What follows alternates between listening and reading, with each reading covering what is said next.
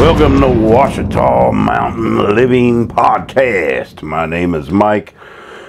It is Friday, April 5th, 1974. No, it ain't 1974. But I don't know. It might as well be. Yesterday I got some work done on the kitchen. Got the countertop built. Got it in the house. Now I need to pull it back out, do a little wall prep, make the walls pretty. Got the outlet moved, so we're in business. It's going to take me a good 2 or 3 days to get this, everything where I need it, get the countertop in, put the oil on the butcher block, all that good stuff. Yeah. Well, I've got to run and get some dog food, and I was just going to go to my local dollar store, but they don't have Rooster's dinners. Her little packages, she must have. She'll eat the Caesars, but it has to have the gravy from those little packages, and there's only 3 left. So I could wait, but then we're going to have all this eclipse nonsense, which I think was just made up. I don't think all those people are going to be traveling like the government's telling us. I don't think so. But we'll see. I'm going to go to town today, get a good feel of it, and see. But I doubt they'll be buying dog food if there is. Anyway, I've noticed an uptick in this. And it goes to, you know, it's I can understand why.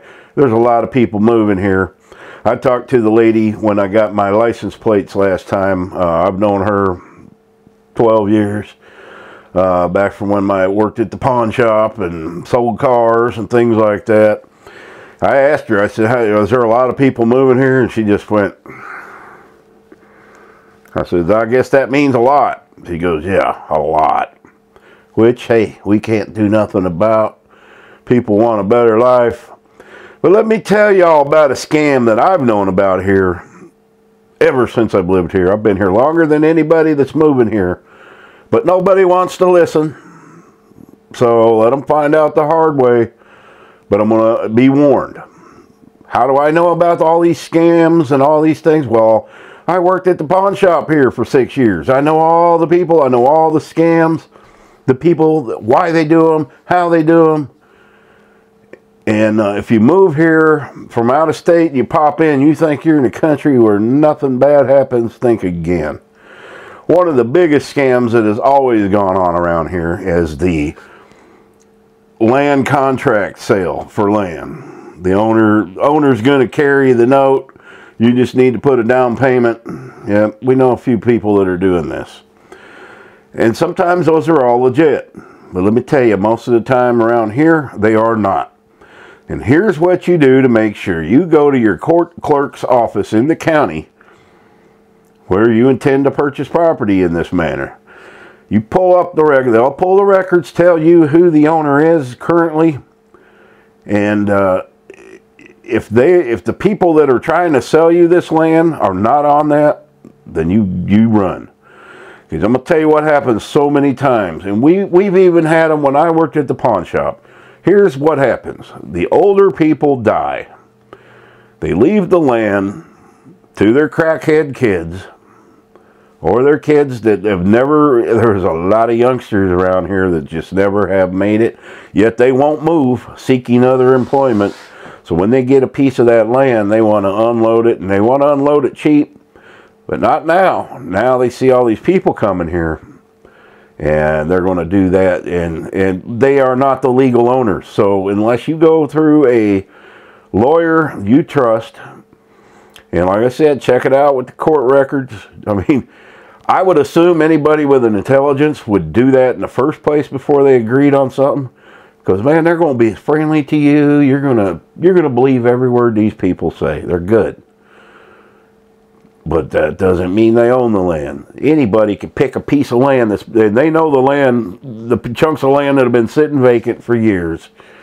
And if you're not careful, you're gonna move onto that land. You're gonna start working it only to find out that person didn't own it. That has happened time and time and time again around here. So heed my warning. That is what happens. There are a lot of other things that happen. You know, you get around a bunch of poor people, they come up with some good stuff, man. You just got to watch your back. Never, ever, ever hire somebody to do some work for you and pay them anything in advance. You will never see them again. I knew that when I hired a guy to do my roof, but here, the guy that did my roof was from California. He had just moved here from California. So I figured I'd be safe with him, and I didn't really pay him a lot in advance. But, you know, the job never got finished. So trust no one and do your research. And that goes with anything. Do not trust anybody you do not know.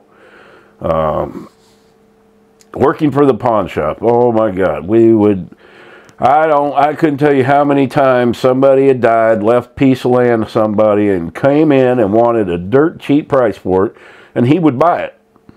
And he would buy, you know, he would buy 5-10 acres for $5,000 to $10,000 and turn around and double his money on it.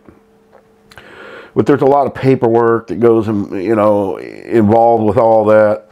But like I said, the easiest way, go to the court clerk's office. They have all the titles. There could be a mortgage on that land. You don't know. They pull stuff like that. They don't care. The courts will put them in jail. They're out in a week. You know, it's a slap on the wrist. So be aware, buyer be aware. And Arkansas is full. But in case you squeeze in and somehow land comes available, it could be one of those scam deals. Now, I would never buy a piece of land that way in the first place, but sometimes that's all you can do. A lot of them just are trying to sell. They don't want to pay a real estate agent, and I understand that. But you got to look at the type of person you're dealing with. It doesn't hurt. It's easy to investigate people today. You know, it doesn't cost a dime. You know, we got the internet. But a lot of these people, they don't have credit cards. They have never dealt with the internet. So not the revenue officer, the tax assessor. That's the office you go to. But the court clerk holds the mortgages. They hold the land deeds. And that's where you would go to find out. But I would stop in the tax assessor's office first, because that land could have a whole bunch of tax on it. You don't never know. So just I'm just warning people. Just because it's the country in the middle, you know, oh yeah, believe me, there's as many dishonest people here as there are anywhere. Maybe more. Maybe more, because some of the deals I've seen, oh goodness. So that is all I wanted to say. I have got to go fetch Rooster some dinners and the rest of them. But heed my warning, folks. And just do your homework. Thanks for watching. Happy trails.